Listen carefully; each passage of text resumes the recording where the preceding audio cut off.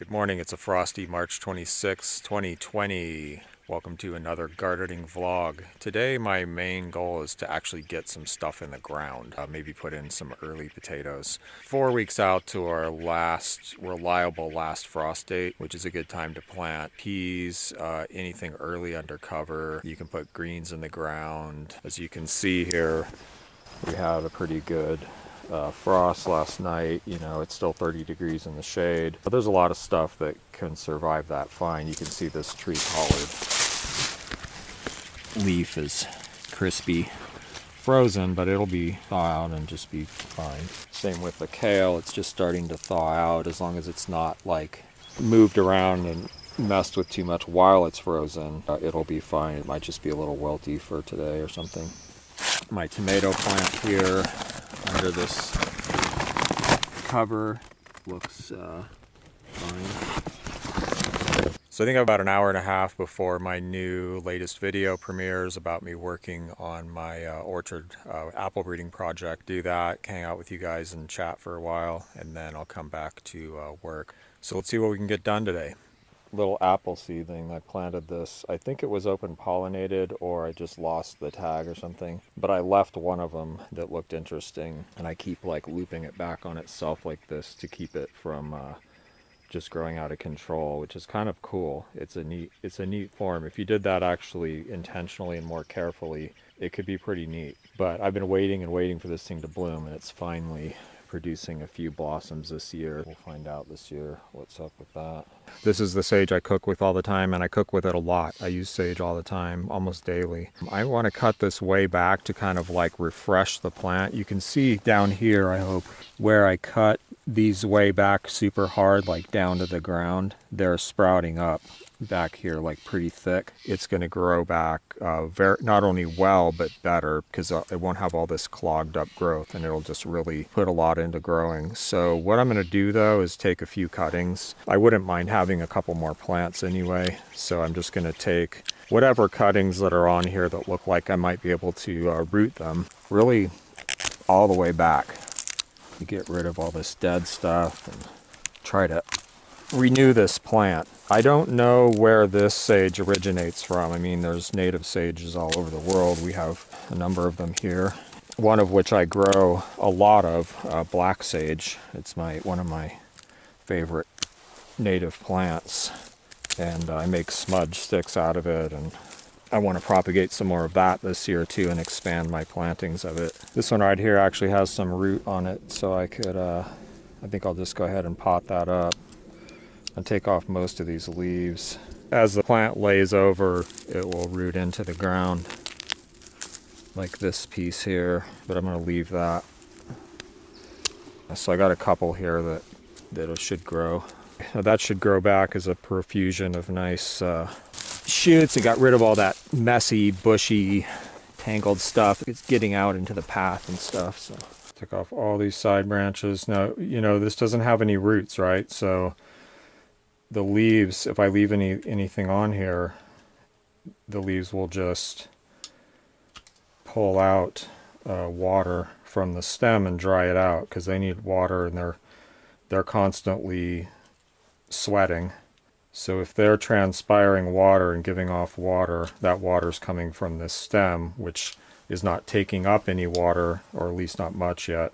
And when you're propagating cuttings like this, some plants will propagate better from green cuttings that are still very juicy and green, like new growth. Some will propagate better from old growth that's woody, and some will propagate best from semi-hardwood cuttings that are in between. Chances are these cuttings are going to do quite well here, and I'm going to have way more sage plants than I actually need. I'm going to put some big chunky charcoal in the bottom of this just to take up some space and to plug these giant holes. I don't know why they put giant holes in these pots. There must be some explanation, but I don't get it. Just the soil ends up falling out.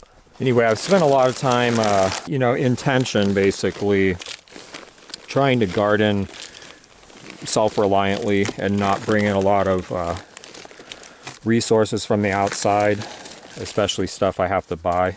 I got some of this potting soil donated, and I was using it the other day, and I was like, wow, this is so convenient. Like, I don't have to stop and basically make potting mix. But I'm sure glad I've invested in self-reliant gardening skills, essentially made myself experiment. A friend of mine that grows weed, which, don't be surprised, like that's what most people do here, was telling me that it provides his gardening budget. And I was like, what? You have a gardening budget? Like, I buy oyster shell, grafting paint, sometimes rootstock. I mean, I just don't buy that much. The idea of having a gardening budget in the thousands of dollars, I'm just like, whoa, that's a foreign concept to me, and I'm glad it's a foreign concept to me. So we'll be talking more about ways you can garden self-reliantly. I still, make the vast majority of my planting mixes and stuff. I'm not a Luddite either, and don't confuse self-reliance and self-sufficiency. Self-reliance is more like your ability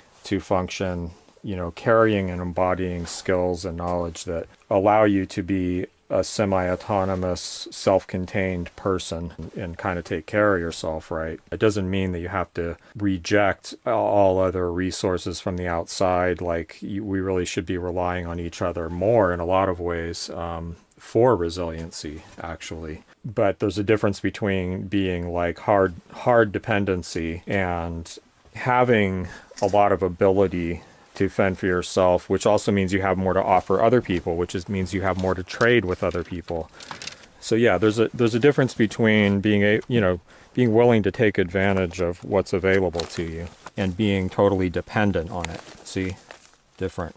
Carol Depp, garden writer, makes that distinction, and I really like the way she talks about that. I could also plant these sage directly into the ground, but I don't know where I want them or anything. So it's easy for me to just throw them in a pot here, and then if later in the summer I might decide I want some more sage somewhere and put them out. And with these, I just want to keep them good and damp, not soaking wet, not sodden and waterlogged. So in my last garden vlog, there were 22 apple seedlings up, and now there's over 60, more and more every day, busting out here. Looking good. Here's a nifty tool. We'll probably use this today, the planting board. It's got notches every 6 inches, and the board's actually 5.5 inches wide. These are 6 inches apart this way. If it was actually a 6-inch wide board, they'd be more than 6 inches apart. So this gives you like a grid type of spacing, and then I often use it with another, mark spots in between these for 3 inches or 2 spots for 2-inch spacing. Very handy tool. So I'm going to prep this bed up. It's pretty much ready. I just got to pick out some grass that got left when it was dug. A couple of gardening vlogs ago, I think, I was digging this bed and adding a bunch of charcoal to it. Now I'm going to plant it to various roots. They're going to be onions in this end, and then beets and carrots. But I do have some onion starts that I picked up. I wish I'd gotten a lot more. If I do go to town, which I kind of need to make a town run, one last town run here, I'll look for some more. But all of my onion seed turned out to be bad. It was just too old. Since I haven't had a garden for a couple years, I don't really know what's up with my seed stash. But onion seeds don't keep that well, and it was literally like 100% failure on my onions. The leeks are fine, but not the onions. So I can rely pretty heavily on leeks instead of onions, and that's okay. But I would like to plant more if I can get some good starts. Now I like onion starts, like the little plants, bare root plants, versus those little sets, like those little tiny bulbs. I don't really had that much luck with those things. It seems like they're always trying to flower more, and would probably plant them if that's all I could find. It seems that the plant starts have become a lot more popular now than the sets, at least around here. My primary interest in onions is keeping onions, because I'm like a pragmatic, practical subsistence type of gardener, typically. Get this pretty flat to start with. Sometimes it's possible to plant things closer together, end up having the plants be basically stunted, somewhat stunted. Like these, a lot of these are ending up about 6 inches apart. And there's plenty of room for the physical body of the plant, more than enough room. It's an onion. I mean, it's like a big grass type of shape. But the roots are spreading out underground, competing for resources with the other onion plants. So it's possible sometimes to end up with smaller plants, but more food overall than with a bigger spacing. So when you plant on a grid like this, you can fit a lot more plants in a small space. I can fit more than if I go on a square grid like this, see, versus like this. This will fit more plants per area.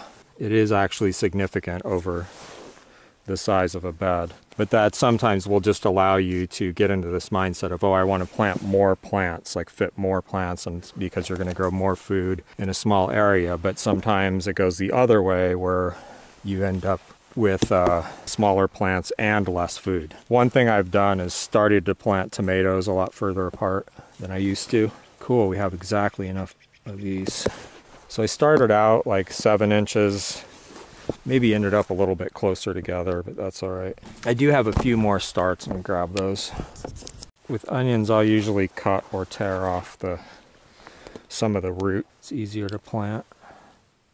Most years I put in a garden planning to take really good care of it, and then I don't. Absent-minded professor brain, I just get super focused on one thing and I forget about the garden for days at a time. But I have a feeling I'll have more motivation to be growing lots of food this year. Alarm. I gotta go in about as soon as I'm done with this and hang out with you guys on chat. Just the right amount again. Onions, man, they sure do taste good and make food good and make it easier to cook good food. I really have like another 15 minutes or 10 minutes, so I'm going to do one more thing before we go. Carefully flatten this entire bed. Now I often will do this with every bed. Like if I wasn't going to add anything to the soil, stuff on top of the plants, on top of the soil, then I wouldn't.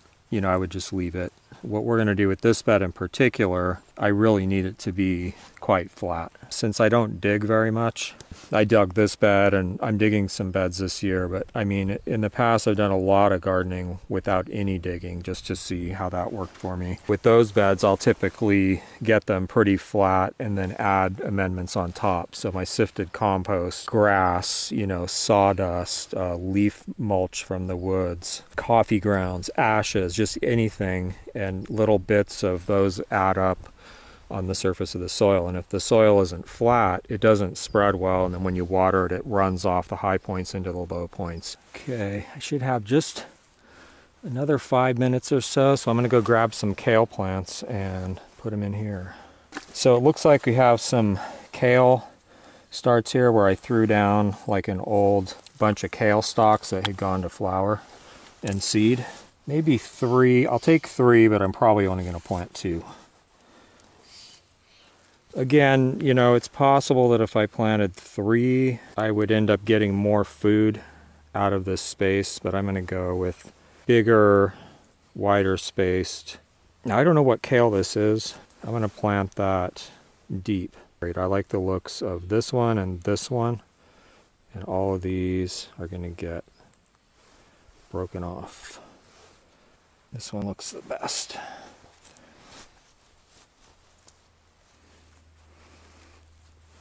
I'm actually going to go ahead and take off some leaf area here to give these guys a chance to establish themselves without transpiring too much. I think I'm just going to go ahead and leave this one. If these don't do well, I've got plenty more I can just go grab. I'm really liking the looks of this one.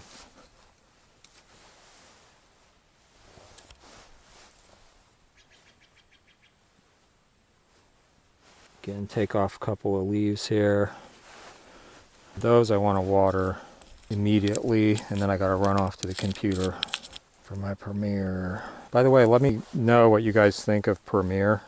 I kind of like it because if I'm going to schedule something that's going to come out at a certain time anyway, I might as well just let you guys know ahead and then go and hang out. I know when it first came out, a lot of people were complaining about it on YouTube, and I didn't really get it, what the problem was. So I'm just going to run a little water right onto it here.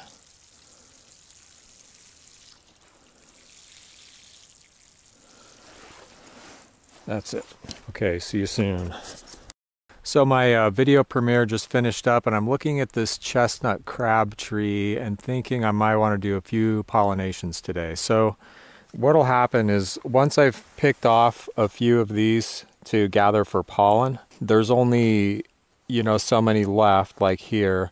And if I take this off right here, pinch that off, then I have 2 balloon stage flowers that I can pollinate and then let go to fruit. You see the advantage here? Like if I start with a cluster that has like this, and then one or two mornings I come out and pick a few of these off to gather pollen, then I still have a few left. If I was going to pollinate this, I would only pollinate probably these 2, maybe these 2, but I'd have to pick these off, and then I can't get those for pollen. I think there's 4 to 6 clusters that like that just have a couple of balloon stage flowers left that I could do. Got myself a nice crispy dosa.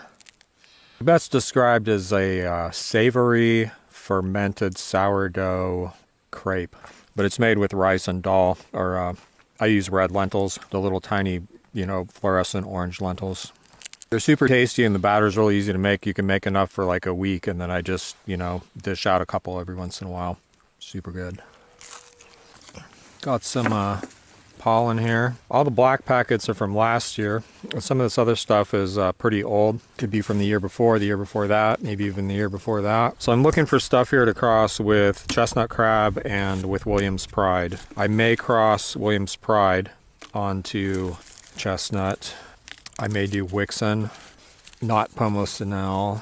Corpendu Plat's a candidate. I think I did that cross last year. Becca's Crab is a candidate.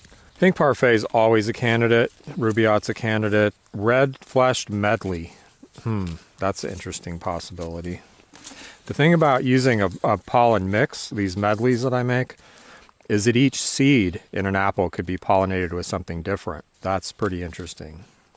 Sam Young, still tempting. Rubaiyat, still tempting. Red Medley, tempting. Let's go with Red Medley instead of Rubaiyat. This one's the most definite one.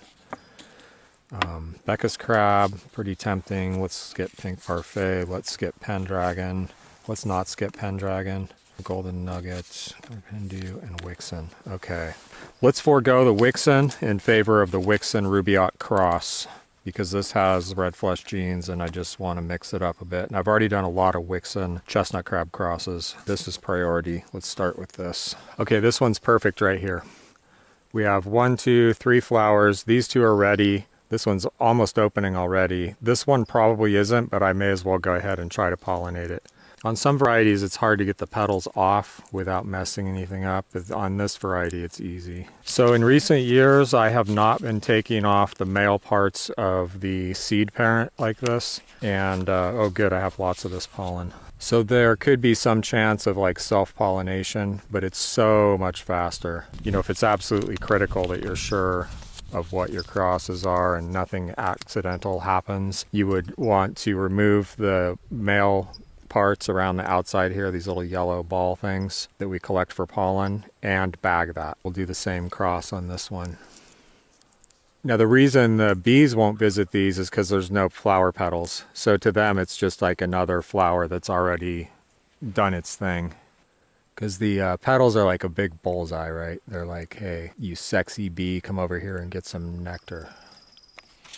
X, Rube, and this is 13-2 is the number designation of that cross. It doesn't have a name yet. I did a couple pollinations with this variety, Golden Nugget. It's not actually an amazing apple here, but its parents are 2 of the best apples still that I've ever tasted, which is Golden Russet and Cox's Orange Pippin. So I just feel like this is a good cross to make. Chestnut crab tends toward a russet type of apple, and given this is a russet and it has the best russet I've ever tasted as a parent, it just seems like a good idea. So I'm going to pick out a couple more clusters, do a couple more things, and then I'm going to pick off some of these balloon stage flowers to collect pollen from to send out to you guys. Then I'm back to gardening. Okay, here we go. Golden Nugget, Sam Young, which is this really tasty late-ish hanging little russet. Wixen with Rubaiyat cross, Golden Russet, and Corpendu Plat. Small, tasty russet with scab resistance. And I got a handful of balloon stage blossoms to gather a little pollen from.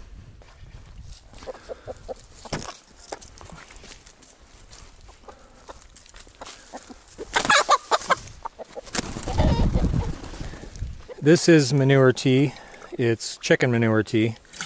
And I will put it in here in this watering can, dilute it with water, and then apply it directly to plants.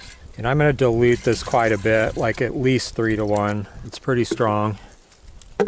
And this is relevant for the next project. So I'm just going to fill the rest of this with water. So it's going to be about 1/4 chicken manure tea. These make rootstocks. Once they start growing up, I'll put these bottomless cans over them, fill them with damp sawdust, and those will produce rootstocks, new rootstocks with little roots on them. So once that manure tea is used up, which means I'll use all the liquid off the top of the manure, add water, let it sit again, use that, add water, maybe do that 3 times or so. Then I'm left with this stuff, just sludgy organic matter. Now you're wondering how bad this smells. It's really not that bad, but this is pretty aged. It's like over a year old. Occasionally you'll get a batch that smells really bad. Typically it really isn't that bad, and it's pretty much gone in a short amount of time. Basically this is a pourable sheet mulch. Spoon this out and pour on a nice layer. Now it's a little thick. Besides, to a hardcore gardener, manure is the smell of plants growing.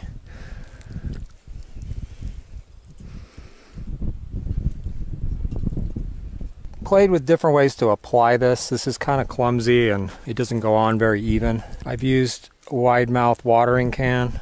I've done this. I've poured it out of buckets, like square bucket with a flat side. That works pretty good. I only use this on crops that are going to stand for a long time. You know, I'm not going to use it on a short crop of lettuce or greens or radishes. Cole crops, broccoli, kale, tomatoes, peppers, onions, leeks. And then I also will take the hose and just water it, and that washes the stuff around and evens it out. That really does help a lot. Since I use a lot of this manure tea, I just happen to have all this sludge, and one day I was like, I should pour that on the beds. You could do this with other stuff too and add other things, like I think I never have grass clippings, but I'm sure they would be good. Plus anything that's fibrous kind of makes more like a paper consistency. So this is a little uneven, but it protects the soil surface from crusting. You know, when I water the soil, it won't get damaged. It'll just pull the water down in there once it gets all settled into place. It's pretty cool. Try to figure out what to call it. I'm kind of thinking liquid sheet mulch, maybe. Something like that. Stuff right here is kind of weird. It looks like it has a lot of sawdust in it. It doesn't really have that paper-like consistency that I usually get. I don't know what was in there. So yeah, this stuff didn't spread that well. It's got a lot of like chunky stuff and sawdust and I don't know what in it. When I use up those other batches of chicken manure tea, they should be a little better and a little more, when you pour them out, like they form more like almost a paper sheet. Also, applying to small crops like this is a little more tricky than just say if you had like 4 tomato plants in here and you can kind of just dump the stuff in mass, spray it around with the hose a little bit and you're done. The advantage is it protects the soil. That's number one. It protects the soil from water.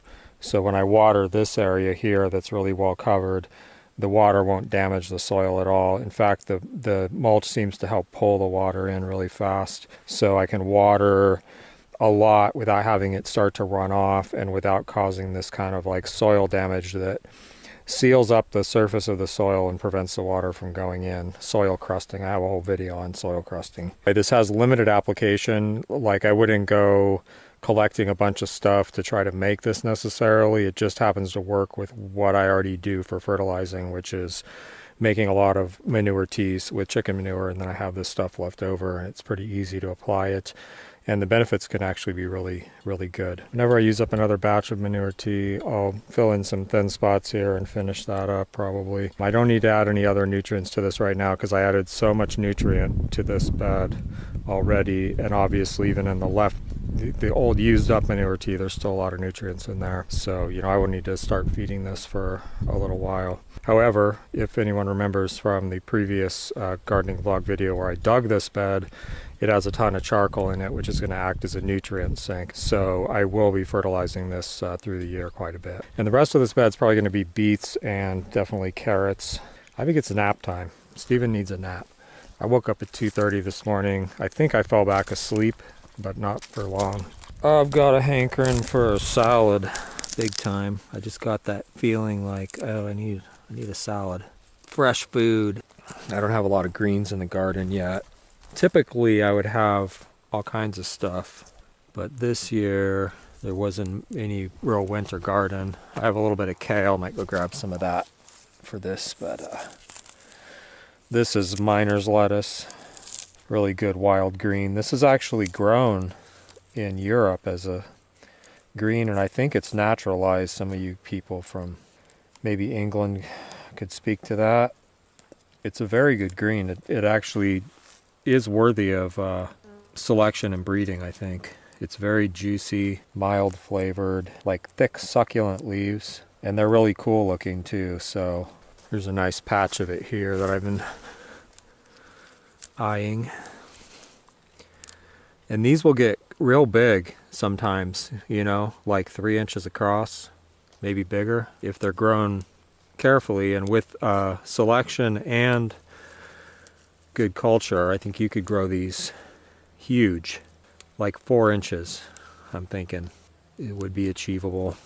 In fact, I may have seen them, I've definitely seen them 3 inches across, and that's with no selection. That's just wild stock, but just grown out really with tons of nutrients, like in a hugelkultur. I think before I knew what hugelkultur was, I did that, just piling up stuff in the backyard. I remember growing these just like gigantic miner's lettuce. See, like that. Very attractive. Could float that on something like a lily pad. If you bred them right, I bet you could get them to grow more like a funnel, so you could fill them with stuff.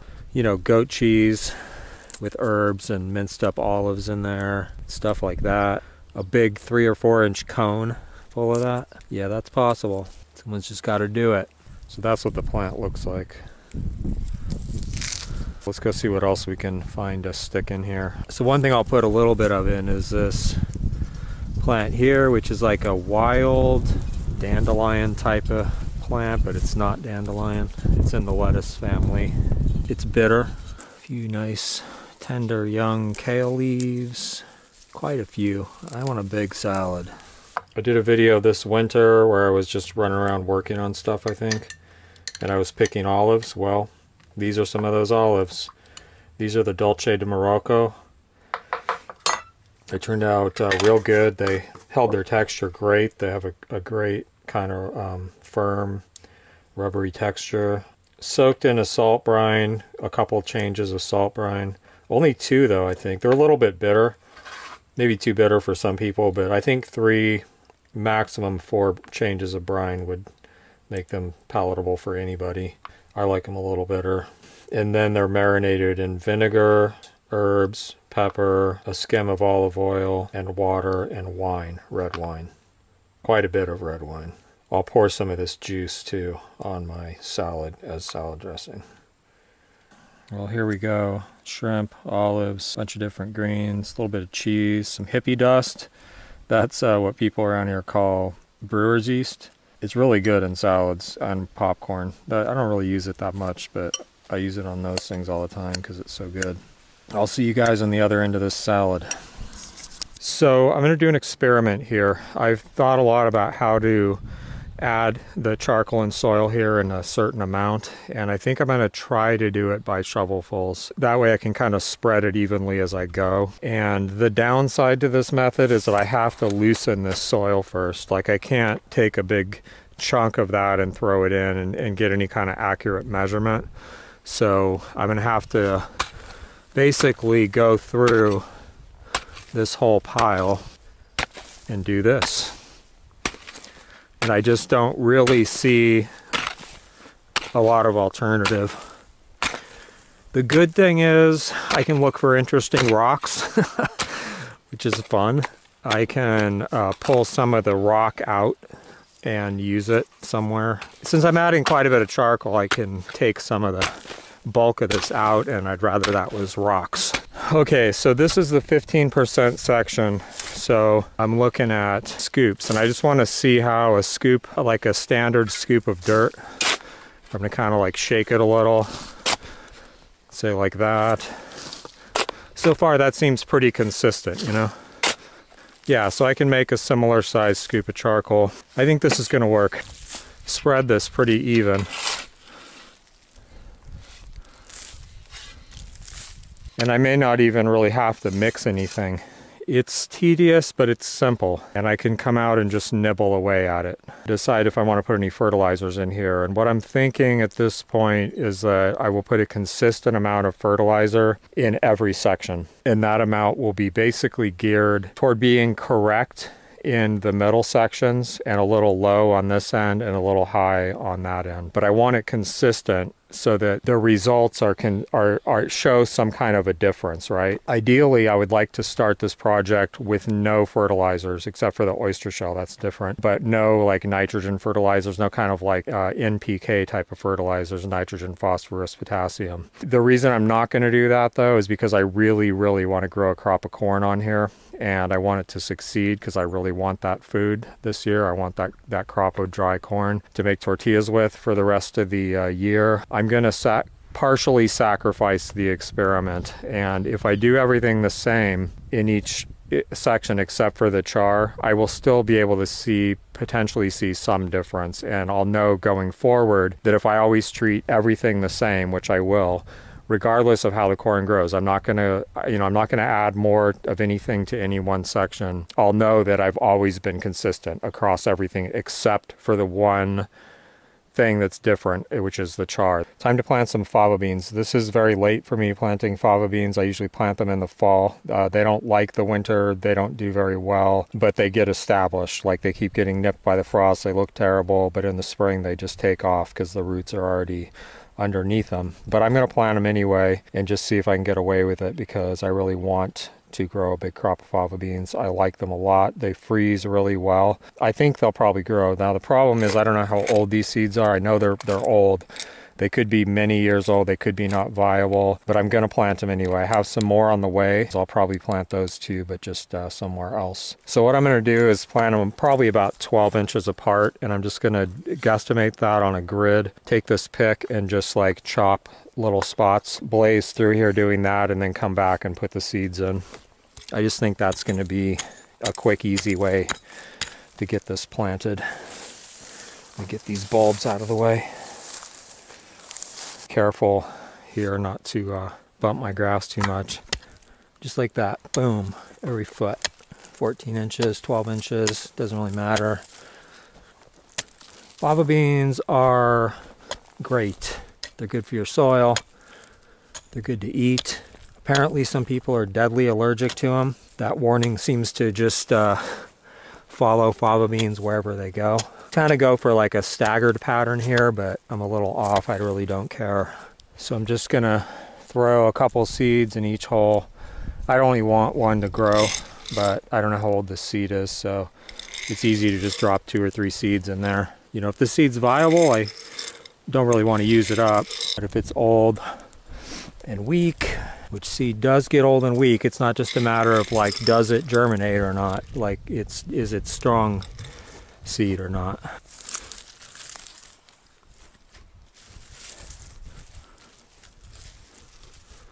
Work is so much easier if you are willing to crawl around and get down on the ground and get dirty rather than being like upright and dignified.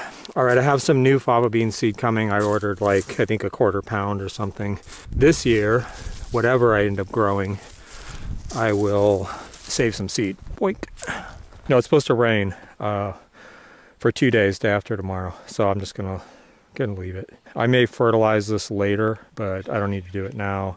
I'm not gonna mulch it with anything because I can't afford to. I don't have enough stuff. I don't want to take the time to go get it. It's not important enough. Maybe When they come up, if I have time, I'll go get oak leaves, or I'll take some oak leaves that I have over here and I'll move them, you know, cultivate around the plants and then throw some mulch on for the rest of the season. That might be worthwhile, but we'll see when we get there. Oh wait, that's not beets, that's chard. Which is a beet. It's just a beet that's grown for leaf greens. So I have a few beets planted here. I think there's about 20. They didn't come up very well. This is some seed that I saved, but I saved seed from a yellow one and a red one that were growing together, and the yellow one completely didn't come up at all unless they crossed and all the offspring are red. But anyway, there's only about 20 here. I need more than that.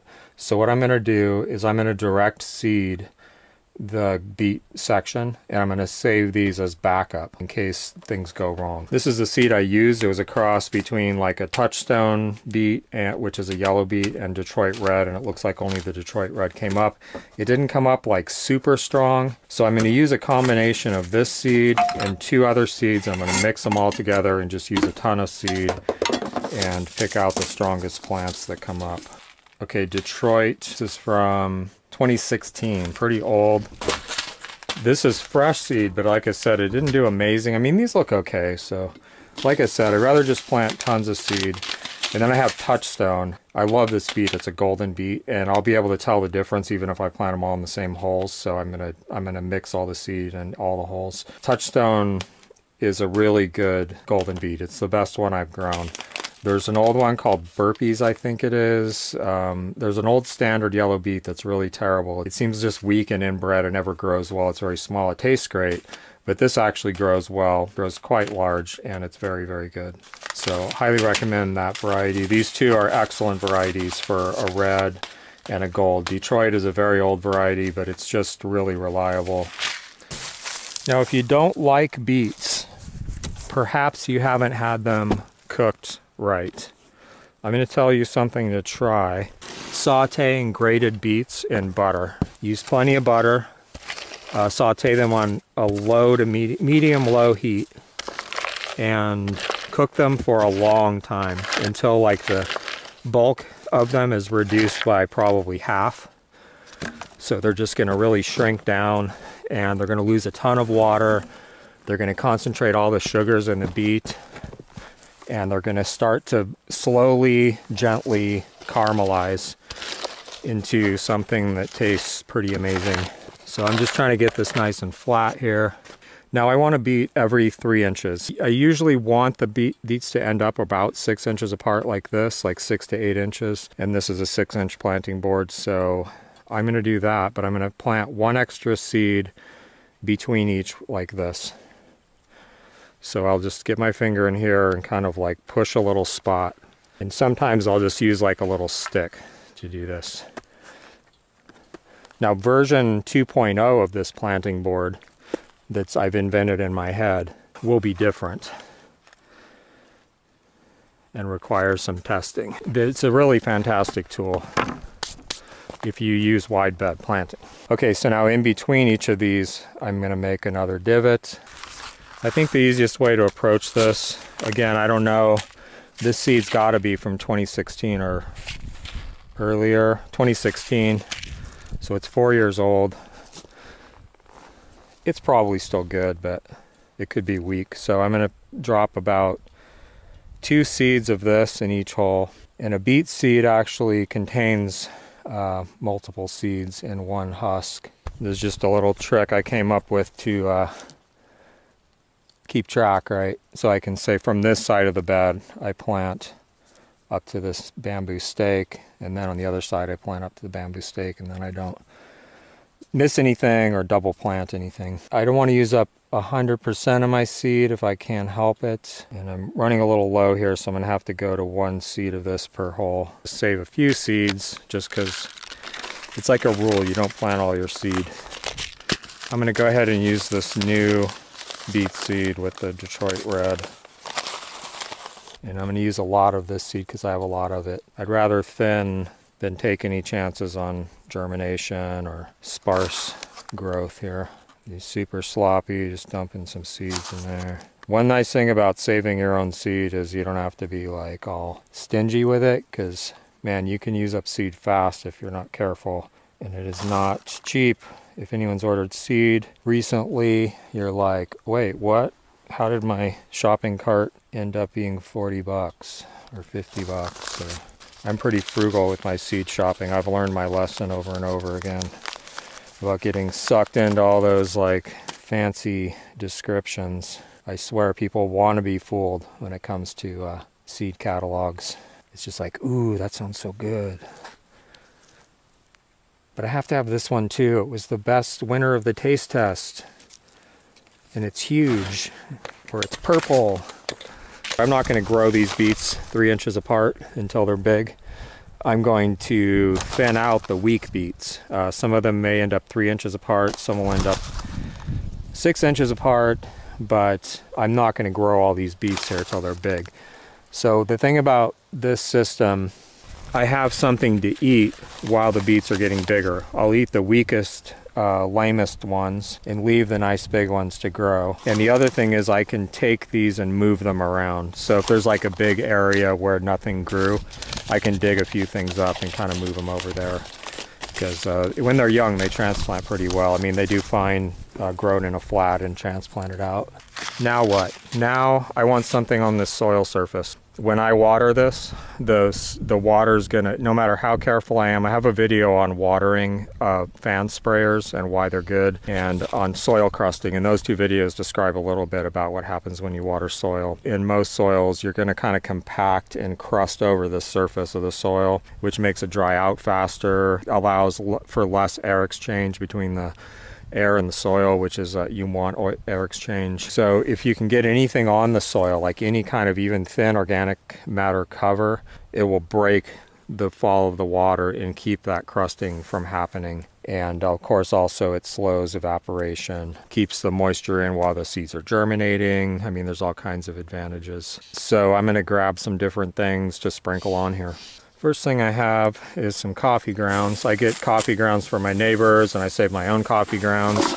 I have in the past sometimes gotten them in town. Certainly America is addicted to large quantities of coffee. I know I am. Like, we're just a coffee ground producing machine. You can get a lot of free grounds in town. Go to coffee shops, those little coffee centers and cafes and restaurants, breakfast restaurants. If they have room, like, leave some lidded buckets and say, like, I'll consistently pick these up on a certain day if you'll save your coffee grounds for me. And don't hassle them with like removing the filters. Tell them that it's okay to put the filters in. Amazing fertilizer, and they have the added benefit of being able to do this, which just is another thing to add to the top of your soil. Keep it from crusting, keep it from drying out. It just slowly feeds the soil. They're very high in nitrogen, magnesium, I don't even know what else, but some good stuff. They make plants grow. A lot of people are afraid to use them because they think they're too acidic. Don't sweat it, just use them. Never seen a problem. I use really large quantities. Okay, getting this watered in. This is good. They're watered in enough to germinate, and it's all good. I may cover this with like mosquito netting to protect it from birds. I'll get quail in here. About this time of year, they start nesting around this area, and they'll come in the garden and dig around and make dirt baths in the beds. Also, if I get earwigs, which will be coming out as soon as it warms up, they're like this nasty insect with pinchers for tails. Those guys could eat seedlings too. So sometimes I'll put mosquito net on and actually, like, you know, weight the sides down so the bugs can't even get in there. This section will be carrots, and I still want to do a like well-crafted, concise video that's really planned out and well executed on that subject. Whether I'll get that done right, I don't know or not, but I'll tell you how I do it right now, just in case you want to get some carrots planted. You can grow a lot of carrots in a small space with this method. Use a planting board, mark every 6 inches, and then mark every 2 inches in between. So between each 6-inch mark, you're going to make 2 divots. So it's like every 2 inches. When you're done with that, you're going to actually go down the middle and do that again. So every carrot plant seed spot is 2 inches away from the others, like staggered, you know, same thing we did there, but just like completely filled in every 2 inches. Plant 3 to 4 seeds per hole. Like, I'm pretty sloppy about it, but you know, shoot for about 3 average. And then instead of covering that with dirt, I cover it with sifted compost or something like that. It could be potting mix. You can cover them gently with soil or sprinkle some soil in there. but I really like to just put the compost on, and it actually fills up the holes, and so the compost is like right on top of the seed, and they germinate really well, and they get fed right away. As those grow up, thin them out to the strongest seedlings every 2 inches, and as those grow up, thin out the weakest carrots and use those and eat those and leave the biggest, strongest carrots. So that way, as soon as they start to really grow, you have carrots to eat for a long season. You can grow a lot of carrots in even a small space like this using that method. And in this climate, they'll overwinter. So what I'll probably do is plant this small section for like summer carrots. And then later, when like one of the other beds gets cleared off, like I pull something out like a spring crop, I will go ahead and put in another bigger crop for overwintering, and I'll eat those through to next spring. That's how I do carrots. One more thing I want to say about planting the carrots here. You can see I actually already made the divots to plant this, and then I decided to do a really good video on it, so I'm going to actually mess it up for my video and do it over again, which is a bunch of work. I mean, it's a tedious way to plant carrots, but if you want to get a lot of carrots out of a small space, it's pretty hard to beat. If you're starting a garden, like a new gardener, and you did only one bed, I would recommend planting a small crop of carrots like this. You know, this is a 4-foot wide bed. 4 by 4 feet is good, 4 by 3 at least, 4 by 5, whatever, and grow carrots that way. It's very rewarding. You'll get a lot of food out of it. It's very, very practical, and the quality, of course, of like a homegrown carrot is so much better. The only thing store carrots are better for, I've noticed, is juice, because since they're stored for a long time, the starches convert over to sugar and they're sweeter. So that's the only advantage I see. Homegrown carrots are just delicious, cooked in salted water with butter, or sauteed, like cubed up and saute them really slowly in butter until they reduce in size and get all caramelized. Super good. So I just talked for like 15 minutes, and I think the camera was off. This is a continual problem. I can't just leave the camera running because it's too much footage to sort through. I run out of card, I run out of battery, but I'm constantly like going, oh, the camera wasn't on. I've been talking for 5 minutes, you know. I'm working on planting some potatoes here. I decided to go ahead and dig this bed. I think I might do some potato planting experiments.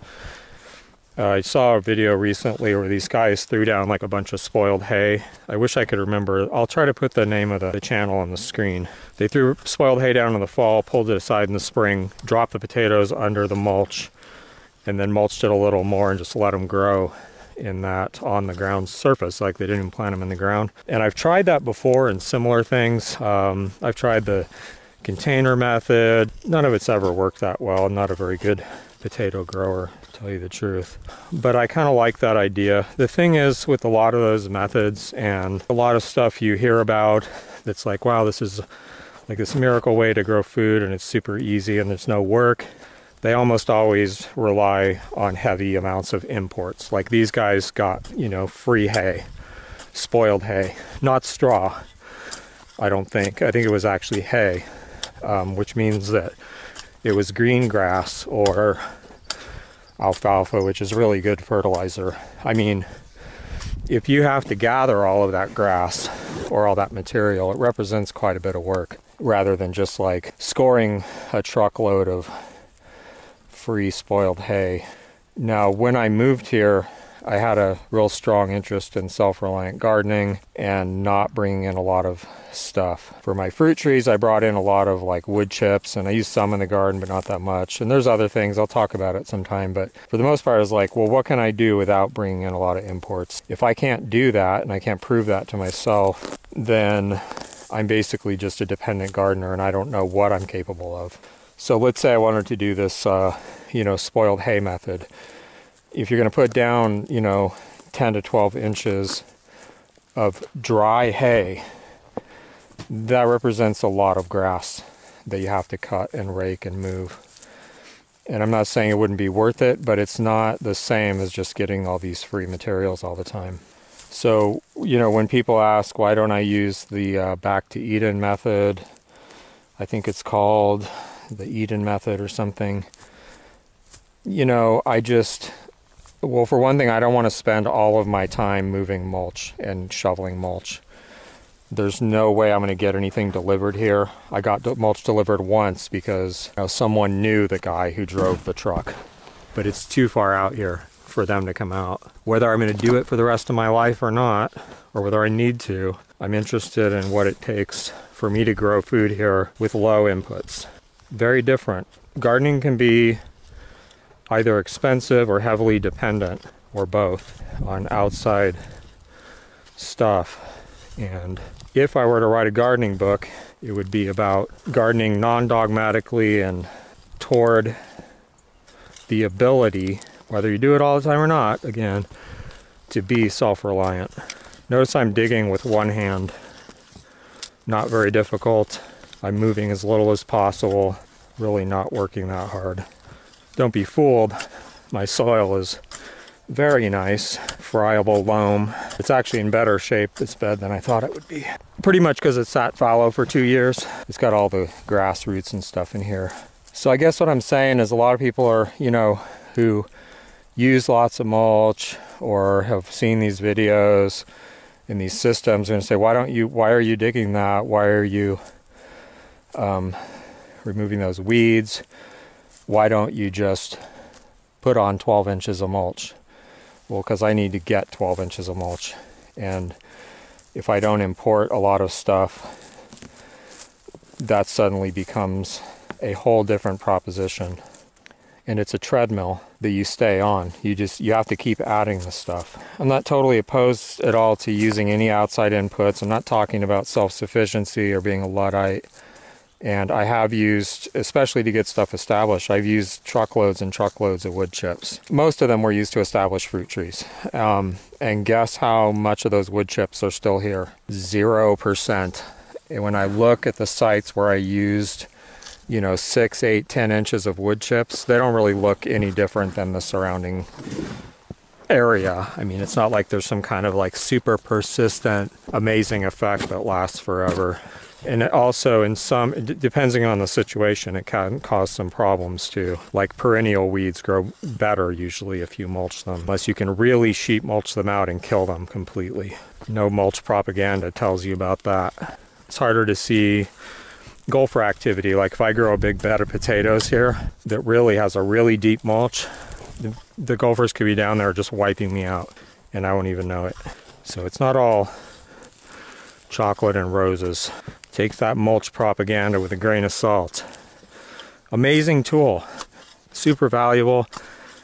It can be almost miraculous and amazing, sure, but don't drink the Kool-Aid. Consume that information and try it with an open and healthy skeptic mind. Ditch the dogma, try different things, see what actually works. Check every kind of like permaculture thing you run across and just ask that one question. How much of this stuff has come in from the outside? If the claim is that eventually it's going to produce all of its own stuff and not need any inputs, where's the model like that has actually happened? It may exist, I wouldn't know. Just saying, it's a good question to ask. Okay, I got that bed nice and cleaned off. I think I'll practice clean cultivation in this bed, which just means that as I water it during the summer, I'll just come in with a hoe and break up the soil and just leave the bare soil, but always make sure it's chopped up. That way air can get in. When I water it, it'll kind of like crust down and then it'll dry out again really fast because of that crust. So right after I water each time, I'll come through and just really quickly cultivate it, which should not take very long, but you do have to keep up with it. So that's one disadvantage of clean cultivation. So I think I'm going to plant my early potatoes in here, and I'm going to go get some like wood ash, probably some chicken manure. I got to see what's around, see if I can get some fertilizers on here. Now all this grass here, I'm just going to throw onto this bed, and I may do an experiment on this bed that is basically, I would take these apple trees out of here. Like, put the potatoes down and throw bunches of mulch on them like this stuff here and a bunch of leaves and things and just see, I don't know, just experiment. That's quite a bit of ash. I usually don't use quite that much. This stuff's kind of wet, so it's harder to spread it out. It's just like an accumulation of coffee grounds from me and my neighbor. It's all shot full of fungus. Should be growing oyster mushrooms in this stuff. I actually have some spawn growing in the house in coffee grounds, so that may start happening soon.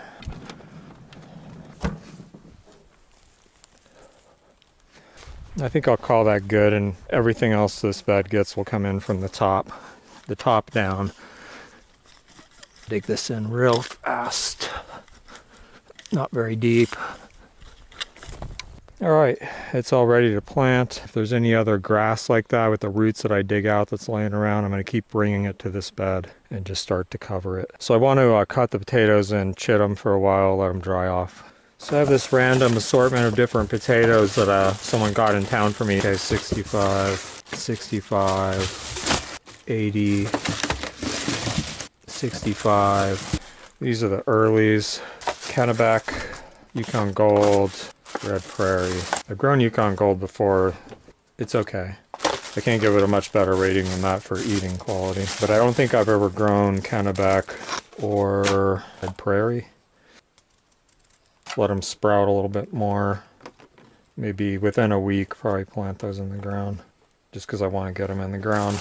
These are all laid out and doing their thing. 2 sage plants, sage cuttings. Some other stuff planted. These are dragon fruit cuttings that were sent to me by Nick Casco. A whole bunch. Like each one of these is a different variety.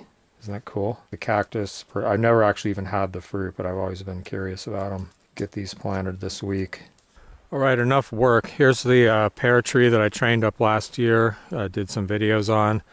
Need to do a follow-up video on this, and I'm going to graft it. It's going to be a Franken pear. Suffice to say, it did pretty well. There's a lot of stuff I want to talk about. I got to do that pretty soon because it's, it's time. Anyway, let's go mushroom hunting. I'm just going to go check 2 reliable spots real quick. When I say reliable, I mean reliable-ish, more reliable than a lot of spots. One of them I've already got mushrooms from, so I'm probably going to find something. I've already harvested a lot right in here, but it's just played out. 3. This is pretty stunted. This might still be edible. Probably clean that up and eat it. This looks okay. Okay, well there's something to add to my dinner. Okay, so the next spot is a spot where black trumpets grow. That's what I really want. Looks like a little orchid. That's so cool. There's just one leaf, and then check this out. I have seen orchids here before. I'm not sure it was this one or a different one. That is way cool. I'm glad I got to see that. All the fun stuff you get to see when you get out into the world. Everyone's stuck at home, right? No. Like, go to the woods. There's no coronavirus in the woods. Drive to the woods and spend time. Go camping. Practice some real skills and don't sit around at home and like you're in jail watching Netflix all day.